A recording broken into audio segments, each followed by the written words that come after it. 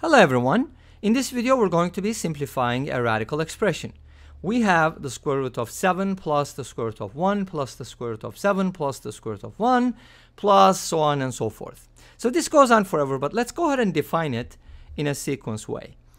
So we're talking about a sequence that can be written like this. A sub n plus 1 equals the square root of 7 plus the square root of 1 plus a sub n, where n is greater than or equal to 1, and a sub 1 is defined as the square root of 7 plus the square root of 1, which can be written as the square root of 8, which can be written as 2 times the square root of 2. Great. So this is our sequence basically, and we want to find the limit of the sequence as n approaches infinity. And as you know, with these kinds of expressions, the answer is finite, so we can find the limit. We've done simple, easier versions of this problem. I think it was with square root of x plus, or just a single number. Think about it, like if you had something like this, you know, square root of 6 plus the square root of 6 plus the square root of 6, so on and so forth, and this goes on forever, defined in the same manner, then as you know, this would be a 3, right? It's easy to check, and I also gave you, I believe, a shortcut. If I didn't, please let me know. I can kind of talk about that as well. Anyways, so this is our sequence, but what makes this problem more interesting is that we have two different numbers that are kind of alternating, 7 and 1. And those numbers are very special. You'll see in a little bit why.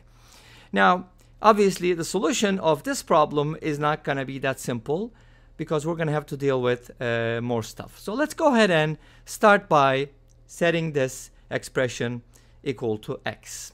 So what happens if you set this whole thing equal to x?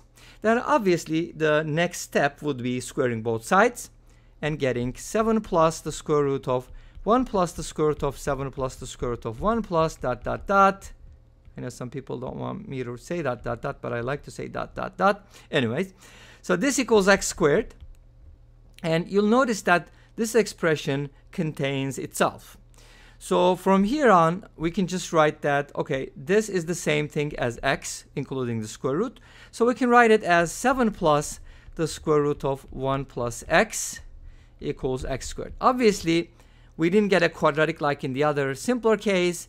We're going to be getting a quartic equation from here. But let's go ahead and isolate the radical first. Square root of 1 plus x can be written as x squared minus 7. And at this point, you might be guessing the solution. That's fine.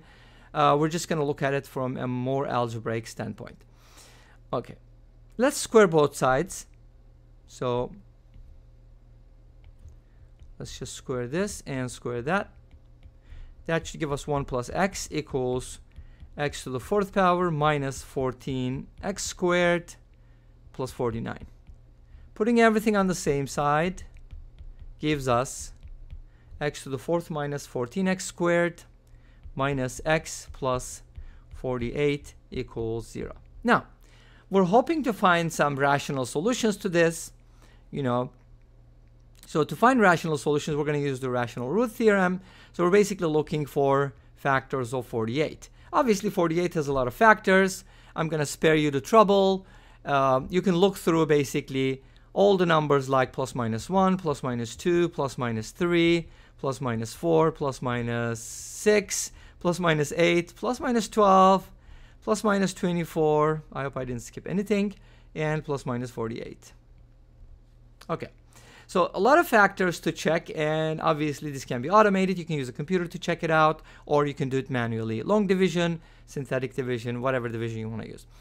But at the end, you're going to find, hopefully, a rational solution. And we actually do find a rational solution to this equation. And that solution is x equals 3. And you probably guessed that at this point, because when you look at this problem, hey, come on. If you replace some numbers, like x with some numbers, such that 1 plus x is going to be a perfect square, there aren't that many numbers to check. And as you know, as the numbers grow, the right-hand side is going to grow faster, so you kind of have to stop somewhere, right? After a while, you're going to get larger numbers on the right-hand side. So you can tell, you can find the solution very easily. But the question is this a valid solution? Or is the solution a rational number? Is the solution an irrational number? Is this the limit?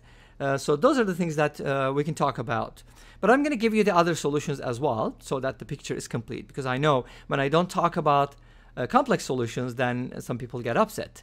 I'm not going to give you numerical answers, but at least I'll tell you if there are any complex solutions to this. Okay, good enough, right? Okay, so the other solution is approximately 2.27. Don't worry about the details, you know, it's just you can use a calculator to find the other answer. Let's go ahead and also box that so that there's no difference between these two solutions. And then we have two complex solutions. Obviously, when you solve this problem, you're going to realize after you find one of the rational solutions, x equals 3, definitely you can divide both sides by x minus 3, and you can turn this into a cubic, which is easier to solve. Still complicated because there's a cubic formula, so on and so forth. Anyways, so we got two real solutions and two complex solutions. Fair enough. Now, the complex solutions are not going to help us because we're looking for a real solution, and because this limit is supposed to be a real number, right? If the limit exists, and it does, as you can see, we are getting some answers, right? Okay, and with these things, pretty much, it always does, doesn't it? Because this expression cannot get too large. Obviously, it's not going to approach infinity, as the number of radicals or whatever the pairs approach infinity, if you think about it. And I'll show you some comparisons. So let's go ahead and dig deeper into this, because I got like two candidates, and I want to know which one is more likely to be the limit. So let's go ahead and take a look at it from another perspective. Now, we defined our sequence as follows. A sub n plus 1 is equal to that, and a sub 1 is 2 root 2. So at least we know the first term, and 2 root 2, by the way, is about 2.8. Is that good enough? I mean, if you use 1.4. So it's about 2.8. So this tells us that the first term is 2.8, and two of the values that I got for limits, one of them is at 3, one of them is 2.27. 2.27 is less than 2.8, so that's kind of suspicious, but let's go ahead and verify this. So here's what I can look at. I can basically just expand a little bit, kind of like find the second term here. I'm not going to find it numerically, but I'll show you some comparisons. So this expression obviously is the square root of 7 plus the square root of 1 plus 2 root 2. As you know, 2 root 2 is our first term. This is our second term. And obviously, we can safely say that this expression here, 2 root 2, is less than 3, right? Because it's about 2.8-ish, and obviously, it's 2 root 2 is less than 1.5, so 2 root 2 is less than 3. And so this expression is basically less than the square root of 7 plus the square root of 1 plus 3, right? Because this is an increasing function. So that's what we get. But this is equal to 2. 7 plus 2 is 9. So this is equal to 3.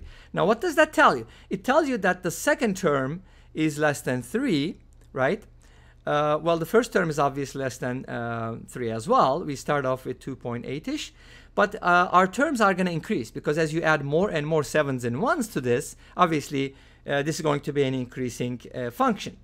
And you can also prove that using calculus, but we don't need to get into that. Anyways, so to keep a long story short, the limit that works here in this case is going to be x equals 3. This is not going to be a valid answer because our terms start with something like 2 root 2, and they're increasing. Therefore, 2.27 something cannot be the answer. Therefore, the answer is going to be x equals 3. And let me go ahead and give you the factors of this expression as well.